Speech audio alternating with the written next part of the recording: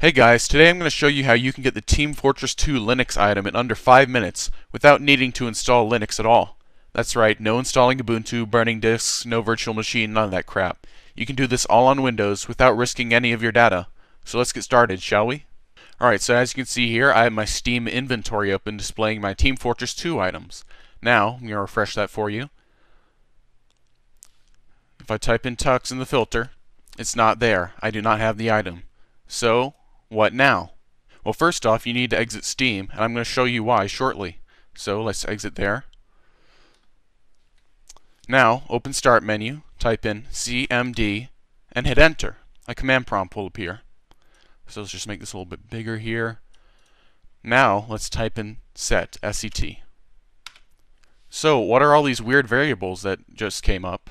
Well, these are environment variables that are stored in high-level memory when you boot your computer and are shared between the operating system and other components of the computer.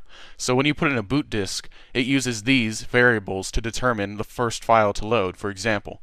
So, what does this have anything to do with it? Well, Steam, upon booting, does a check on the operating system variable to see if you're running Linux or Windows, and this is how it chooses to give you the tux or not. So, do you notice anything about this? Oh, look, OS equals Windows NT. So, what if we change that? So let's do set OS equals, and let's just get the name of the Ubuntu image, Ubuntu 12.04.2 desktop I 386 and hit enter. So let's see if we got our item.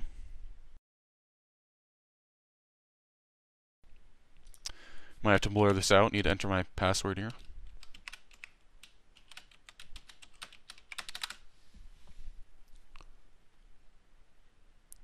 Alright, it's loading. Alright, so let's check my inventory. Maybe it'll say no new items, but look, there you go. It's right there. Linux represent the tux.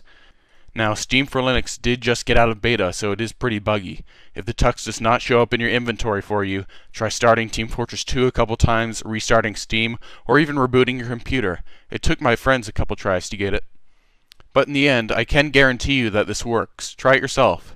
Make sure to share this video with your friends and fellow TF2 players so the community does not miss out on another exclusive item. If you have any questions or problems with this method, feel free to PM me. I'm happy to answer your questions. Thanks.